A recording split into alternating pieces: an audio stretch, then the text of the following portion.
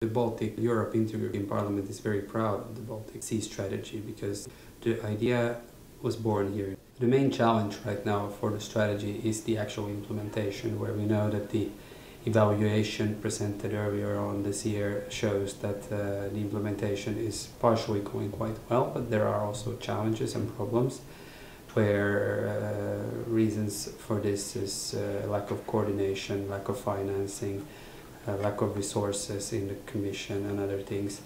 So right now we are trying to do what we can to enhance the implementation of the strategy together with the Commission, together with the regions, together with the actors, together with the governments around the Baltic Sea, etc. The next financial framework is of vital importance for the implementation of the macro-regional strategies, and here foremost for the Baltic-Europe Intergroup, and we are keen on making sure that the MFF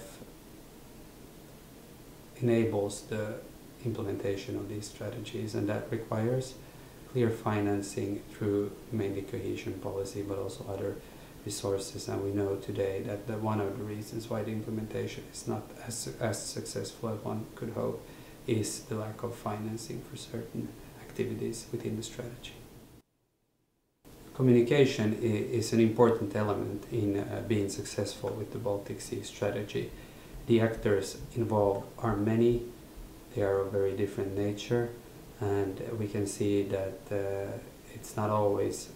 clear that one hand knows what the other hand is doing, and here communication and coordination can be enhanced in order to get all involved actors to work in the same direction, and in order for actors who want to be involved to find the right partners in order to participate in making the Baltic Sea strategy successful.